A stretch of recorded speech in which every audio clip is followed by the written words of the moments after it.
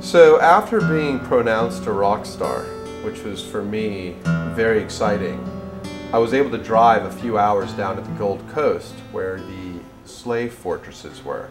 And what that exactly means is these forts were built, and that's where the slaves were put, and then they were deported to North America.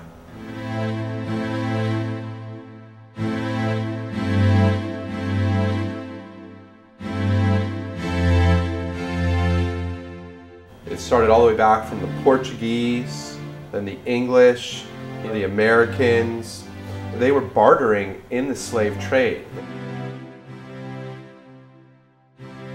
And it starts with, we go into the dungeon where it's like underground and it's really dark and dank and mildewy, and you can almost hear the crashing of the waves from outside.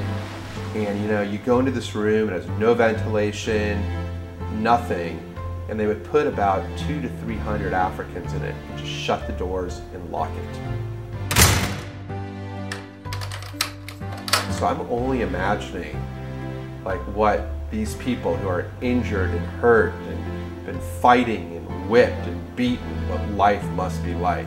So they shackled both the legs and the arms all together. The captives slept on straw mats on the floor, fed twice daily, in the morning and in the evening. It is believed that those confined to this particular section were never given chance to go out to eat. And there was an opening here where sometimes the officers stood and then threw out the food to the captives here. So over here, survival of the fittest was the order of the day. One of the things that really caught me off guard and I found really educational was the concept that African tribal chiefs who had been warring would often take prisoners and then they would sell them.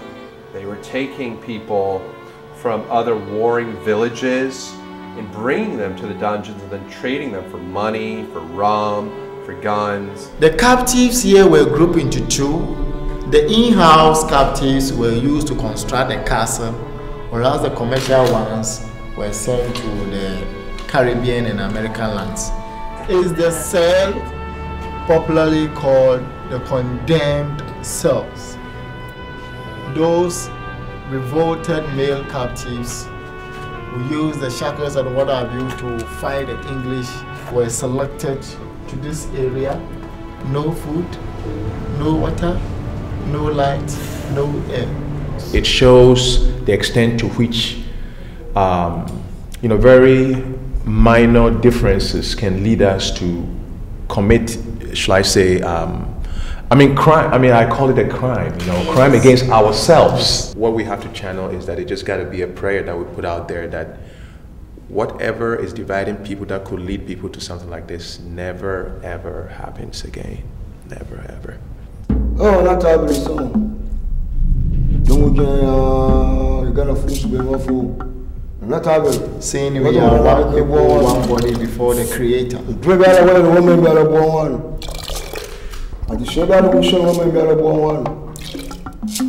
And then finally they take us to what they call the door of no return, which is this big wooden door that when it opens, you hear it cranking. People were taken, put on boats, set to sea, and never to return again.